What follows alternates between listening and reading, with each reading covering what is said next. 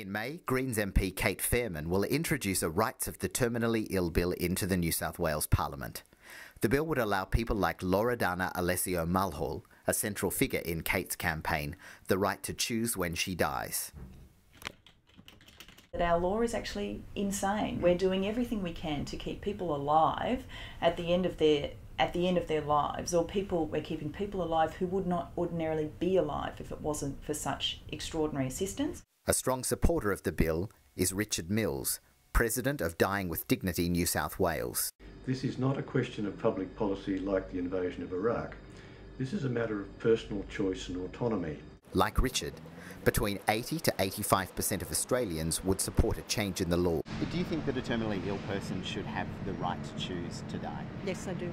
Absolutely. And why do you think that? Because I guess it's their right to make that decision about their own life. I believe that they should have the choice to choose what they want to do. I think as a community we should support that, but it obviously needs careful barriers, limitations. You know, it has to be a well-supported but free choice. Proponents argue that the opposition to the bill is largely influenced by the Church. However, Greg Donnelly believes the debate is more complex than a simple question of faith. I'm unapologetically a Catholic and a practicing Catholic, and you know, with my faith, I have a strong belief about the dignity of human life.